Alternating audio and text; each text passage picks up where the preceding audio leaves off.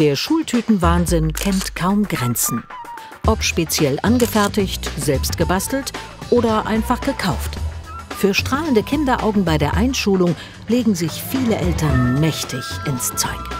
250 € hat die Schultüte mit Inhalt schon gekostet. Wir hatten eine genähte Schultüte, die war individuell. Man kann sie, also wir haben die jetzt immer noch als Kissen. Das Auspacken war sehr aufregend. Ich fand das halt wie so Weihnachten oder Geburtstag, weil man halt sowas auspacken durfte und deswegen fand ich das echt schön. Also damit merkt man, das ist Schulanfang. Ja, das ist was Besonderes, das bekommt man nur einmal im Leben. Ja, das braucht man. Spielzeuge und noch Nintendos. Zur Einschulung 1. Klasse ist es schon nett, wenn die Kinder eine Schultüte haben. Aber so alles drumherum, dieser Hype, der zur Einschulung gemacht wird, finde ich, geht mittlerweile ein Stück zu weit. Ja, Einschulungsfeiern organisieren, dazu auch Freunde einladen, dass die Kinder mit Geschenken überhäuft werden. Das Event Einschulung fängt für viele schon bei der Wahl der Schultüte an. Sabine Gravel-Morris entführt uns in die Welt des Schultütenzaubers. Und das bedeutet große Auswahl und ebenso große Preisspanne. Das fängt hier wirklich an mit schönen Schultüten. Ganz günstig, weil das einfach Auslauffarben sind, Reste. Und geht dann weiter mit glitzernden Schultüten mit Einhörnern drauf. Ganz klassische Schultüten. Ganz hübsches, kindliches Motiv, auch sehr beliebt. Und jetzt kommt der Knaller. Schauen Sie mal, hören Sie mal. Wie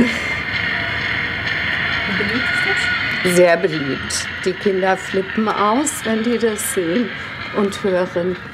Ab 10 € geht es los, bis zur individuell angefertigten Schultüte für 100 € ohne Inhalt.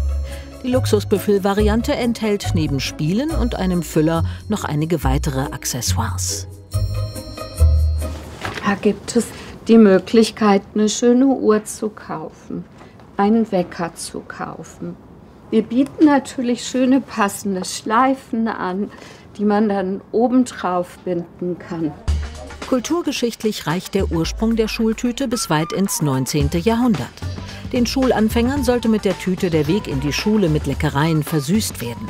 Deshalb wurde die Schultüte häufig auch Zuckertüte genannt. Nicht nur, dass die Tüten heute größer und sehr individuell sind, in ihnen stecken häufig mehrere Spielsachen und digitale Technik.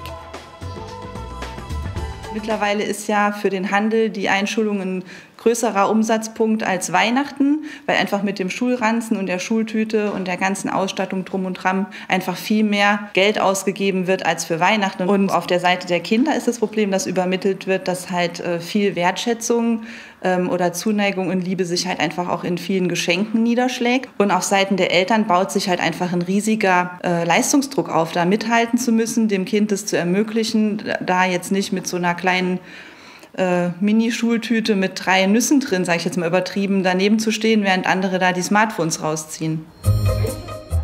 Dabei sei es für Kinder pädagogisch wertvoller, sie mental zu unterstützen, etwa durch gemeinsam verbrachte Zeit, wie ein Abendessen am Einschulungstag, statt Luxus in der Schultüte. Wir begleiten dich auf deinen neuen Weg, also dass man eher so diese Aspekte von Gemeinschaft und Unterstützung für das Kind in den Vordergrund stellt und dann am Rande sozusagen als i-Tüpfelchen und als Schmankerl kriegst du auch noch eine Schultüte mit auf den Weg und da findest du noch mal gute Sachen drin, die dich dann auch in der Schule begleiten. Ein paar Süßigkeiten und zum Beispiel Radiergummis, Spitzer und Stifte. Fast nach alter Tradition. Ja, daran erinnere ich mich auch noch bei meiner Einschulung. Generationsforscher Rüdiger Maas ist jetzt bei mir. Schönen guten Abend. Hallo, grüß Sie. Was ist denn Ihre Erfahrung? Übertreiben es viele Eltern bei solchen Events wie die Einschulung? Ja, also viele Eltern haben gar keine Relation mehr oder haben die Relation verloren, was eigentlich noch quasi für das Kind adäquat ist und was ist schon viel zu viel. Man sieht es auch bei Geschenken zu Weihnachten, Ostern, Geburtstag und das quasi ist es quasi die logische Konsequenz, dass es in der Schultüte eben auch so ist. Und diese 250 €, die wir gerade im Beitrag gehört haben, Sie sagen, es geht noch höher? Es geht noch höher. In unseren Studien waren teilweise 800 dabei. Wenn da so ein iPad dabei ist oder so ein Smartphone oder eine Smartwatch, die dann ein Erstklässler bekommt, dann ist schon einiges an Geld dabei. Okay. Warum ist das so? Warum haben Eltern dieses Gefühl, ich muss da jetzt was Besonderes draus machen?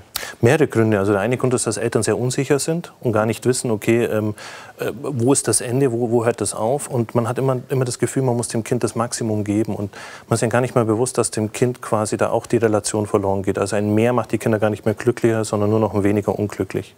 Es ist auch vielleicht eine Angst, das Kind zu enttäuschen, weil es hat sich das gewünscht und jetzt kriegt es aber nicht, auch von Großelternseite. Ich will das Kind immer glücklich machen. Auf jeden Fall, und dann wird das ja auch geteilt. In Social Media wird das geshared und dann möchte ich natürlich das glückliche Kind sehen mit den ganzen Dingen, die ich mag und dann einfach auch zeigen, was ich für ein toller Elternteil bin. Und das aber eben leider nur über dieses Kommerzielle. Jetzt haben Sie gesagt, es ist aber eher schädlich für unsere Kinder.